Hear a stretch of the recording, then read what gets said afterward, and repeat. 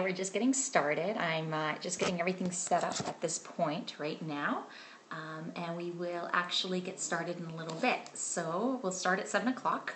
I will, in the meantime, put on a timer for you to see. Oops, I guess you can't really see that. But stay put, and hopefully we will get everything going fairly soon. Grab a glass of wine, have a drink, do what you need to. I am gonna go give my dog a bone so that hopefully she stays out of the way, but it is what it is, you know, people and things kind of move around as necessary.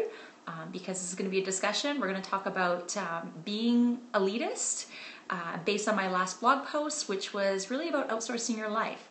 So we'll talk a lot about that. I look forward to seeing questions and comments as we roll through. Thank you so much, Superman, for joining. I'm actually just going to take a quick 30-second break, well, 3-minute break, and I will be back in a second. Thank you.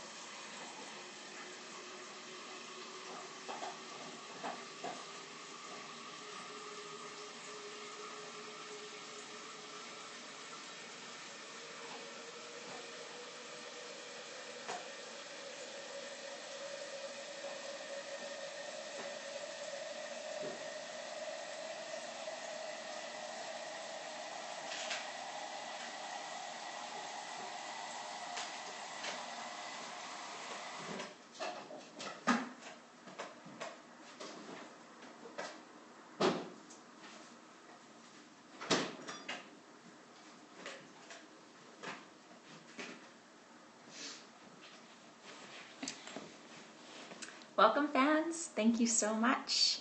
We're not quite getting started yet. We're just getting ready, preparing for a wonderful session. So today we're going to be talking about my latest blog post, Becoming Elitist. I'm going to set the timer on for 30 minutes because that's what I promised all of you, that I would be here for the next 30 minutes to answer any questions you may have.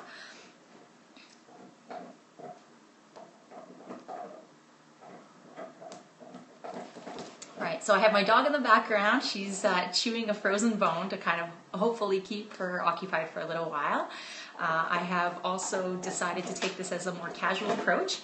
If you are a regular fan, I do a monthly vlog every second Monday of every month. It's a 2 to 3 minute vlog that I like to do. I'm usually dressed a little bit more formally. The format is much more formal than this one. I decided to wear a t-shirt today as opposed to my typical business dress because it's evening and I want to be here for you, to actually work with you, to talk with you about all the things that we could possibly talk about. Today we're focused on hashtag Become Elitist. My last blog post was why you should become an elitist, which was based upon a variety of different examples of how people are currently outsourcing their life. everything from hiring maids to outsourcing, perhaps having your lawn care done, your snow shovel done if you live in Canada or some of the other winter countries. I hope we can see some people bringing in their broadcasts. I would love it if, as you join, let me know where you're from, let me see, who we have available. This is actually a very exciting time for me. It's my first Periscope show. I'm hoping to do this as a weekly event.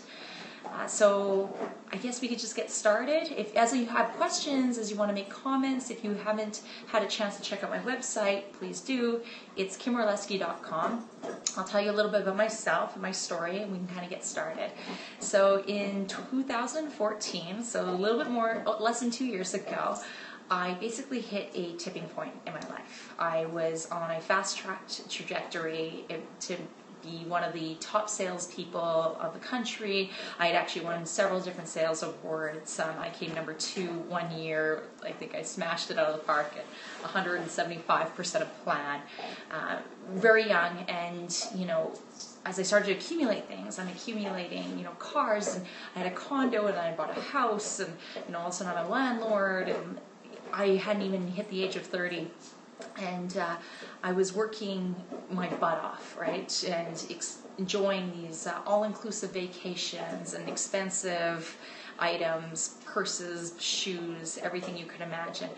And I really just didn't find myself very happy. And I was in a relationship at the time, and he was also a very self-driven, motivated person. And it was, I remember this very specifically, it was a day in November.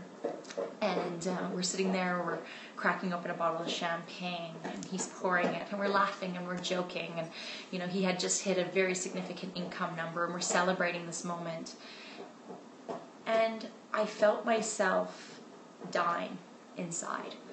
I felt like, what was this all for? Here we are, celebrating a dollar number, and he was working out of town 6 days a week in order to achieve that. And we were talking about buying a bigger house, and for what? It was 6 days of the week. It was me and my dog, and he would come home on Saturday afternoons and leave, Monday mornings before I was even up. And I just realized that there was more to life. And I had these conversations with him, and unfortunately, it never really worked out the way I would have loved it to. And so I realized that I needed to do something for myself. I went ahead and sold the house, liquidated everything that I didn't want to store, and I stored everything else. And I went from closets of clothes and shoes and purses to living out of a 50-liter backpack, which you can imagine is not a very big thing. If you think of your school backpack, maybe 2 or 3 times size of that. And I did that for 6 months. I bought a one-way ticket to Sydney, Australia, and traveled to there, and continued on, and hit every country and every site that I thought, if life is too short, what would I really want to see in my life? I made a list of everything. And I went there from Australia right up directly from there. As I kind of traveled up through the East Coast, I flew directly to Japan, and then came back down through Southeast Asia, hitting China, Vietnam, Cambodia, Indonesia, Thailand, Kuala Lumpur, Singapore, India. And as I kind of made my way through the Middle East and Dubai, Turkey, Greece, kind of made my way back down into the northern part of Africa, to Egypt and Jordan, and then continued down to Kenya and Tanzania. And I did everything. I wanted to experience. I didn't want materialistic items. And as I lived in the world and met all these people, I realized materialism was just this portion, but it was really the life and the experience. And in Vietnam, I was staying at a homestay with 4 generations of family, and they're cooking dinner. They basically go out to the field and they harvest everything they want to cook for dinner that night, and that was the course of their life. And they invite tourists to come in, and very little English is spoken, and just a lot of smiling and laughing and drinking this ridiculously painful rice wine. But it was so much fun, and it was everything as well to shooting guns in Cambodia, climbing Kilimanjaro, which was by far one of the coolest experiences I've ever done. I highly recommend it. There's just something more spiritual about it than there is actually physically challenging. So that's kind of where my story started. I blogged every day. I turned that and I came back home and was finding myself a little bit lost, and decided to turn that entire blog into a book, which you can now buy on Amazon if you'd like to. This isn't a plug, but it is just, what it is. It is called Finding My Self-Love. It's by myself, Kim Orlesky, and if you do enjoy it, I hope you do. If not, you can continue to read all of my different blogs and see my pictures and everything that I like to post. So through that process, I found myself wanting to blog more. I realized that was something that I really liked. It wasn't so much the writing process, which I do like to write. It was the storytelling. I loved to tell my story. I loved to relate it to people the way they wanted to hear it. And, I looked inside and I said, what else can I possibly do? Throughout this entire process, I've now become a public speaker. I have perhaps 2 speaking events coming up. Hopefully Australia, you would love to have me because I would love to be there. I actually will be there. I'm just trying to work out with a few people in order to create some events. But if you happen to be listening and happen to be an event planner, please direct contact me because we should definitely get in contact and look at something for Sydney. That being said, so I continue to blog, and one day a contest came up. A regular fan had actually submitted me, sent me a little message saying, I submitted you, I thought that was so sweet. And I was just honored to have my blog be looked at by Success Magazine. And when the shortlist came out of 600 blogs, I believe it was, I was listed as the top 60.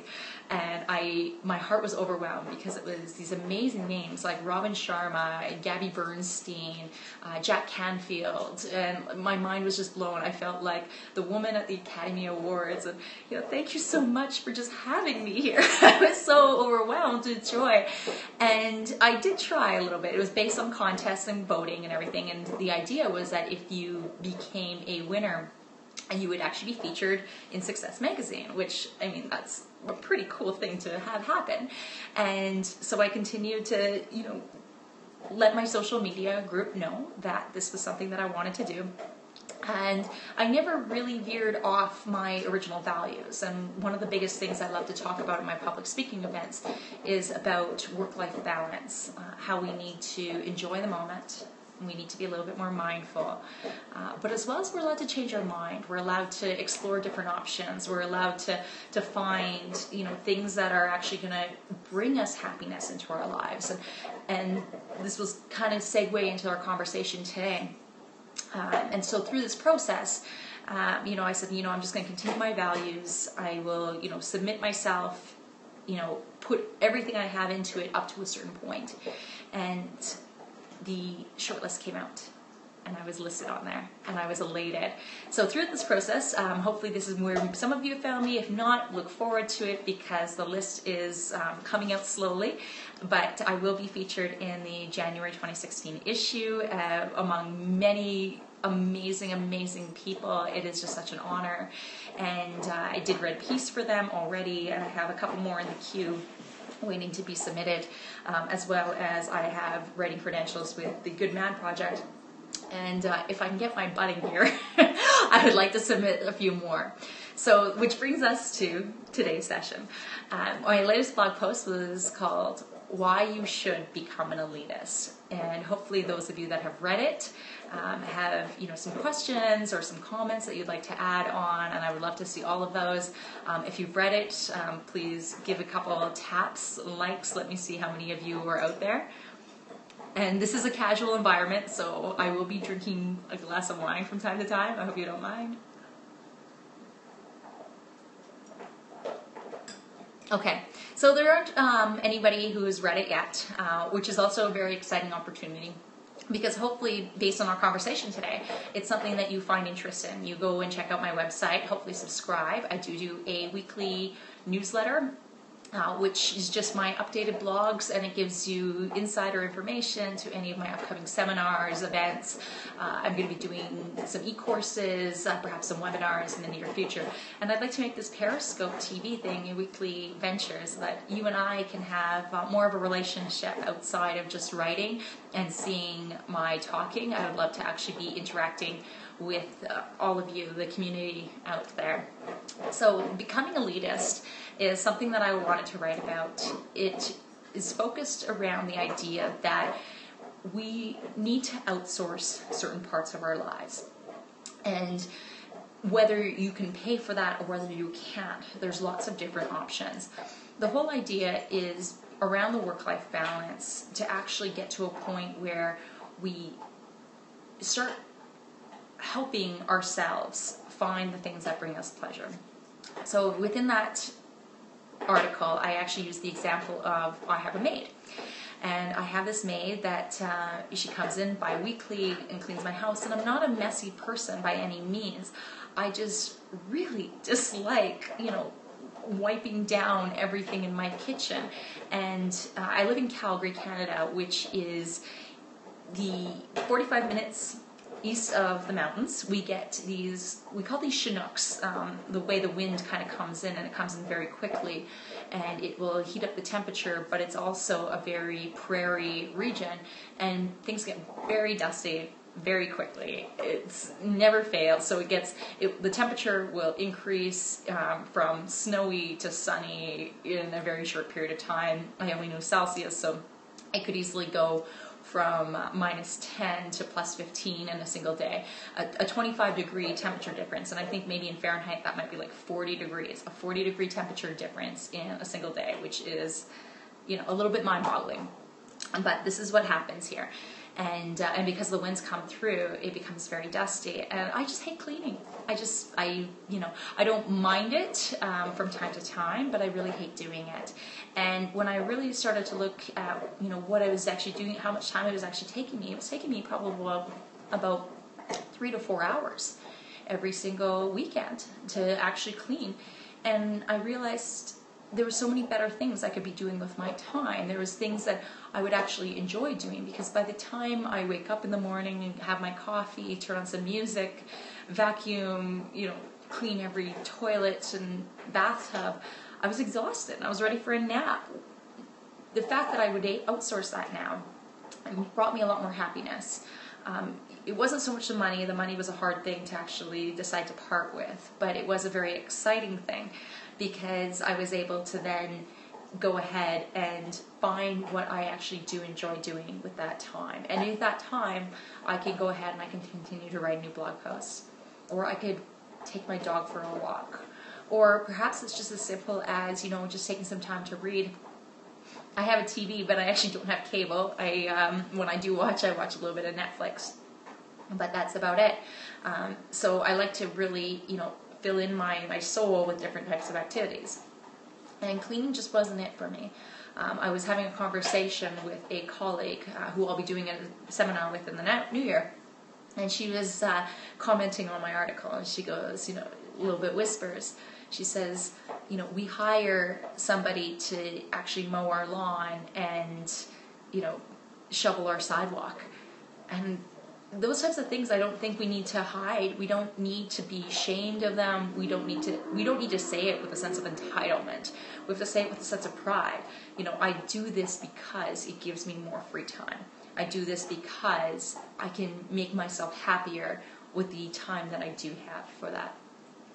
So some of the things we can possibly talk about is, okay, well, Kim, that's great. You have the money. You can go ahead and hire these services. What about those that actually don't have the money? And I did think about this as well.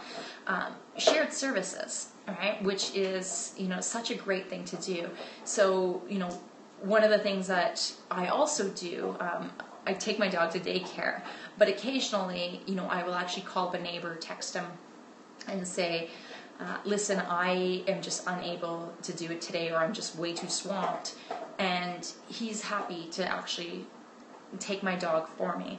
And I do the same for him as well. And so it really becomes a nice synergy.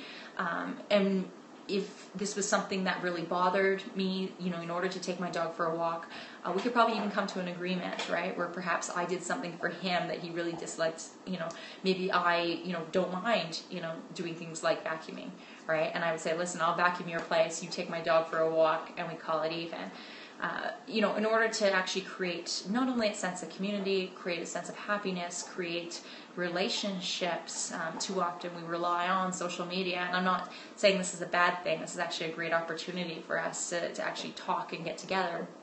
But it does limit us in some ways, because we still need to actually connect with the people that we are close to, the people that we want to connect with, the people that we see, and we don't actually go ahead and extend that outreach. So imagine if you were actually able to tell somebody, listen, I will do that for you if you could do this for me. People are out there and they all want to help, right? It's so much pride for some of us to actually ask for that hand and extension in the process. So I'm hoping there's a few people out there. If you do have any questions, please, I would love to see them as they come along. This is, we're still talking about becoming elitist. I'm Kim Orlesky. My website is kimorlesky.com. I do a weekly blog, monthly vlog. They're released on my website. They're released on Sundays. So for those lucky people that happen to be excited to see what's coming up, they can go on Sundays. If you subscribe to the newsletter, you actually will get it right into your mailbox on Monday mornings. So you don't even need to go to the blog. The whole blog will actually come to you. Read it, comment on it, share it, tweet it, however you want to. It's a sense of pride for me when I'm able to actually see people enjoy the things that I do. I write just for the love of it and nothing more. I do work on books, and books are a little bit of a different story because they take days. If any of you have ever written a book, you'll find out that you write it and you end up becoming all consumed with it. It goes literally from you wake up at 5 o'clock in the morning because you dream about this book until you're working until 10, 11 p.m. at night, just working on it solid. And then you finally finish it, or finish it just enough, right? Because it's never really done, right?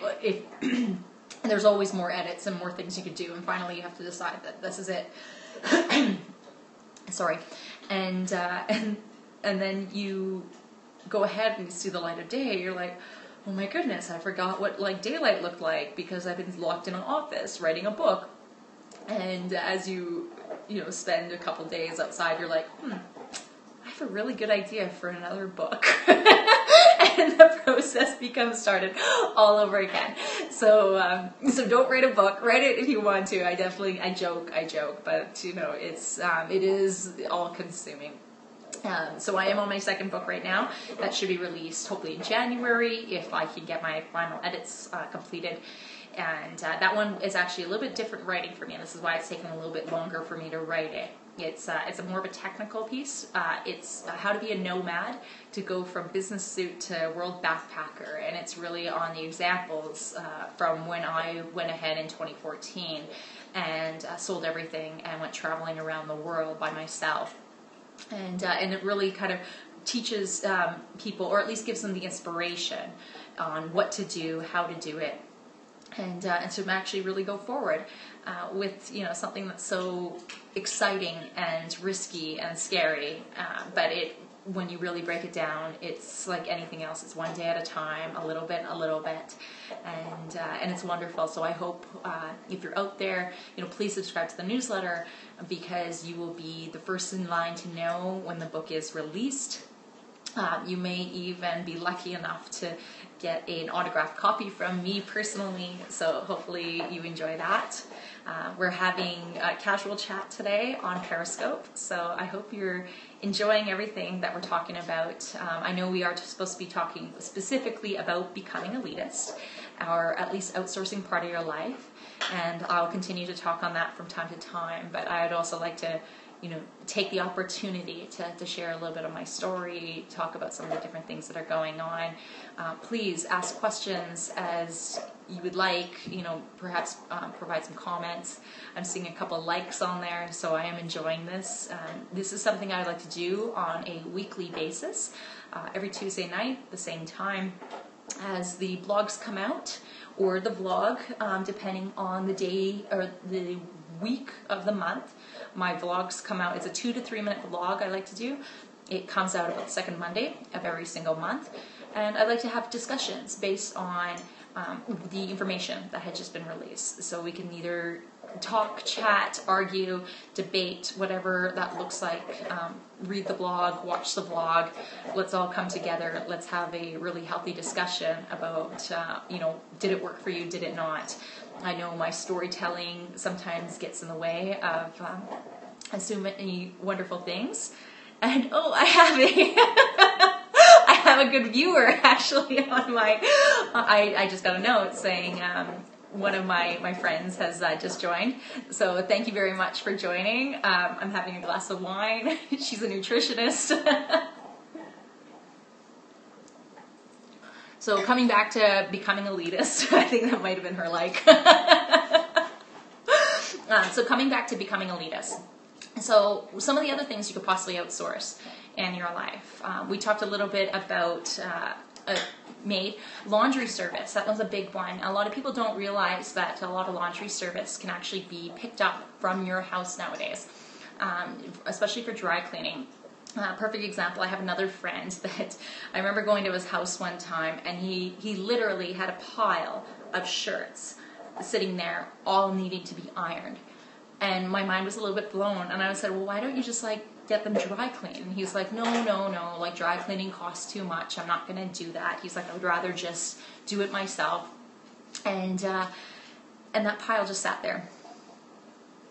And it sat there. And eventually I said, you obviously don't like ironing. He says, no, I really hate it. He's like, but, I'll do it. And I said, why don't you just try, taking it to a dry cleaner?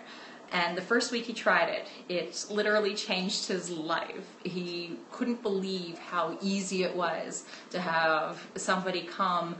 He actually put all the shirts in a bag. Somebody would actually drive to his house, pick them up, charge his credit card, bring them back to his place, and just hang them on the rack. And she's like, I have clean shirts all the time. And he was one of those people, I don't want to talk too much about materialism, but he was one of those people that would rather buy a new shirt than iron a other shirt. And this was a little bit mind-boggling for me. So it was exciting to see him evolve through this process. And he realized how much time he saved, because he really disliked the task. He hated doing it. And to put yourself through that much guilt and that much pressure to do something that you don't even enjoy doing, I don't understand. So really what the ask is for all the people out there is, what are the tasks that you don't enjoy doing? What is the thing that really makes you cringe inside? Is it laundry? Is it cleaning? Is it picking up dog waste in the backyard, which you can actually hire out services to do that? Grocery shopping. Grocery shopping for a lot of people is a big one, because the only time they find themselves being able to do it is on a Sunday or a Saturday afternoon, and the grocery store is packed. And especially if you have kids, it is so difficult to try to navigate that cart through the aisles when every exciting thing is on the shelf and they're all wanting to pick that off. There are services now that allow you to grocery shop. And actually, I ended up getting an email not too long ago. Regular grocery shops are now offering this type of service, where you can actually go online, pick the items that you want, and they will put them all together, charge your card, load them in your car, and you can just head off. A lot of grocery shops will actually even do this, even if it's not actually online. All you have to do is actually call if you already know the items that you want. They'll usually do this mostly for seniors, but it's something that they can definitely provide. I mean, they're happy to, because they're excited to get your money at the end of the day. And so it's always worth asking. If you don't ask, the answer will always be no. So really kind of reflect back and find out what is it that makes you, cringe a little. Find out and, start to outsource those types of items. I'm so excited for this opportunity today as we kind of talk about my recent blog, Why You Should Become an Elitist. It's received a ton of traffic. I post it both on LinkedIn as well as on my own personal blog. I am indifferent which way you would like to actually see it for now. Eventually I'll switch it just entirely to my blog. But for now, it's a great way for me to gain additional exposure. I'm trying multiple different social media platforms in order to connect with the community out there as much as possible. If you have any ideas, if you have any questions, I am constantly available. You can email me at kim@kimorlesky.com. That's the best way of reaching me. I am as diligent as I possibly can with my emails. If you're a first-time emailer, I promise I will respond back to you as soon as possible. If you're a regular fan, I apologize, and I know how much love there is for the things that I do and I write, and it just takes me a little bit longer because of the number of projects I have on the go. But they're all for you. The upcoming book, How to Be a Nomad, go from business suit to backpacker, should be released by sometime in January. I'm excited to do a seminar in February of this year in Calgary, Canada, and I'm looking forward to hopefully hosting a speaking event in Sydney, Australia at the beginning of January. For any Australians out there that are watching that would love to actually see me talk, my big talk right now is why you should be able to change your mind, especially for those people that are in that 25 to 39-year-old stage. It's a very exciting time, and it's very difficult for us to have chosen a career path when we were in our early to mid-20s and feel like we have to stay in that path the entire time. And if that was the case, I would still be doing corporate sales, which is obviously not the case because we evolve and our tastes and our preferences change. And as we gain experience, there's some things that we just need to do in our lives. We feel this inherent feeling, and we need to just go out and explore. And that was part of the reason why I went ahead and decided to backpack the world. And when I came back, I was the same person, but some of my values had changed, and that was what kind of led me down this path. I will be doing a Periscope again next week based on my upcoming blog.